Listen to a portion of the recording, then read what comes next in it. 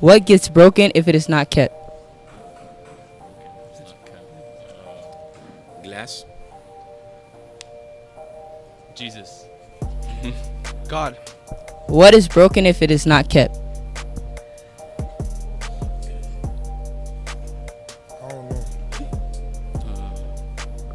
What gets broken if it is not kept? The promise.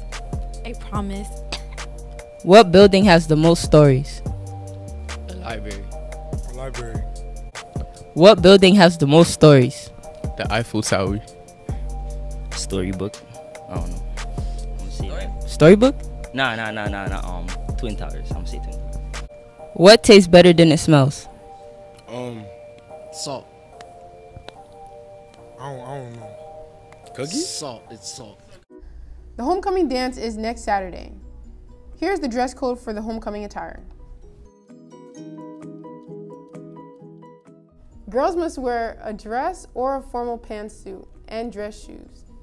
No plunging necklines. Dresses may not fall below the waistline in the back. Absolutely no dress that exposes any part of the middle, side, or front. Slits can be no higher than the bottom of your fingertips. Short dresses cannot be shorter than 2 inches above the knee. And finally, no see-through dresses. Gentlemen must wear dress pants, dress shirt, coat, tie, or a formal suit. A jacket or a tie must be worn. Dress shoes must be worn, no sneakers. The administration reserves the right to deem what is inappropriate and appropriate.